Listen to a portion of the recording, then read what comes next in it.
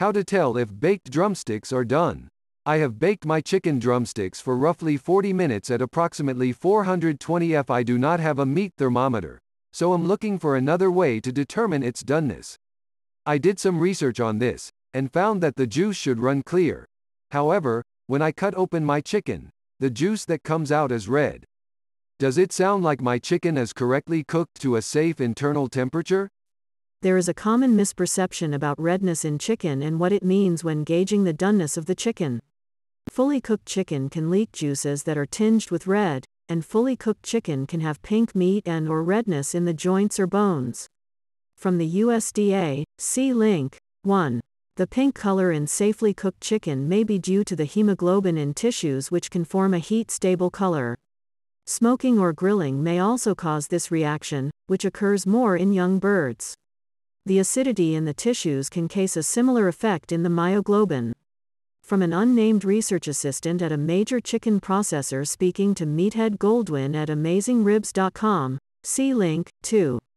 When the muscle is high in pH, low in acid, it takes a much higher temperature to denature the myoglobin. The meat may need to be 170 to 180 degrees Fahrenheit before the myoglobin in breasts is denatured sufficiently to see clear juices. The drumstick and thigh have higher levels of myoglobin, and they require an even higher internal temperature to denature it. Red or purple bones in adjacent meat are caused by modern chicken manufacturing that can produce chickens big enough to slaughter at an age much younger than used to be the norm. Darkening around bones occurs primarily in young broiler fryers. Since their bones have not calcified completely, pigment from the bone marrow can seep through the porous bones. Freezing can also contribute to this seepage. When the chicken is cooked, the pigment turns dark. It's perfectly safe to eat chicken meat that turns dark during cooking. USDA, see link. 3. Furthermore, chicken that has not reached a safe temperature can have meat that looks done and juices that run clear. If the muscle pH is low, then the myoglobin is denatured at a lower cooked temperature. This means that one might potentially see clear juices at 150 to 160 degrees Fahrenheit, and this is not safe. AmazingRibs.com, see link. 4. According to the same source, the pH of the muscle tissue can be affected by the chicken's genetics or pre-slaughter stress. That and the fact the source doesn't want to be named causes unpleasant images to appear in my mind.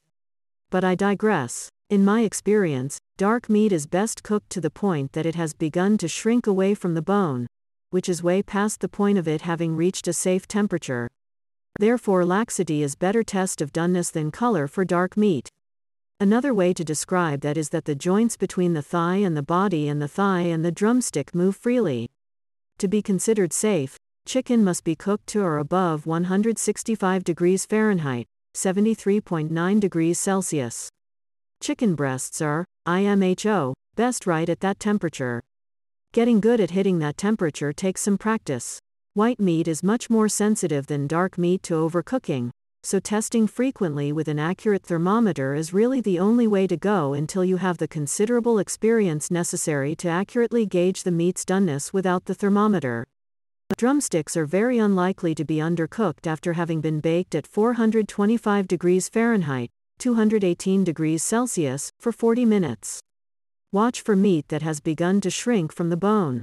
You should be at or beyond that point already, which, as I have shown, is a far better indicator of doneness than color. Of course, an accurate thermometer is always your safest bet.